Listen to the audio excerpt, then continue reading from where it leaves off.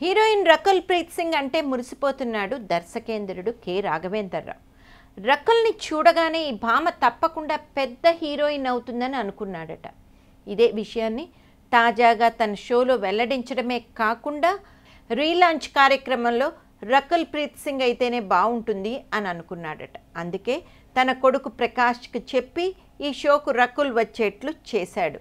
తీరా ఈ భామ రాఘవేంద్రుడి షోకు వస్తే అతడు చూపించిన పాటలేంటో తెలుసా? శృంగార గీతాలు. అవును, రకుల్కు శృంగార గీతాలు చూపించి వాటికి ఇప్పుడైతే ఎలా డ్యాన్స్ చేస్తారో చూపించి మరీ అన్ని విషయాలు వివరించి మరీ చెప్పాడు. దాంతో రకుల్ సిగ్గులు మొగ్గే అయ్యింది. చిరంజీవి నటించిన ముగ్గురు మొనగాళ్ళు చిత్రంలోని రాజశేఖర ఆగలేనురా అనే పాటని, అలాగే వెంకటేష్ నటించిన కలయా నిజమా అనే శృంగార గీతాలను చూపించాడు. ఇక రకుల్ అయితే ఒక దశలో రాఘవేంద్రుడు చెప్తున్న శృంగార గీతాల ముచ్చట్లను వినలేక కళ్ళు మూసుకుంటూ మొహం పక్కకు తిప్పుకుంటూ తెగ ఇబ్బంది పడింది. రకుల్కి శృంగార గీతాలను చూపించిన రాఘవేంద్రుడు అని ఇండస్ట్రీలో ఒక వార్త వైరల్ అవుతోంది.